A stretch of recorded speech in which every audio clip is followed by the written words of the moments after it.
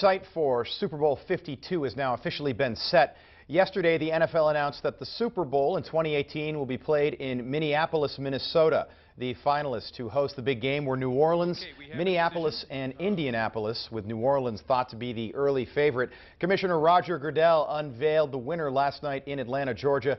The big game will be played at the new Minnesota Vikings Stadium, which is currently under construction, scheduled to open officially for the 2016 season. And more than 500 retired pro football players are now suing the NFL, accusing the league of illegally supplying them with painkillers so they could play in games despite serious injuries. The players say the NFL put profits ahead of their health in some cases by not even telling the players the extent of their injuries. They say it led to serious long-term health problems, including drug addiction. The NFL says it hasn't been hit with the suit yet, and it has not had any comment.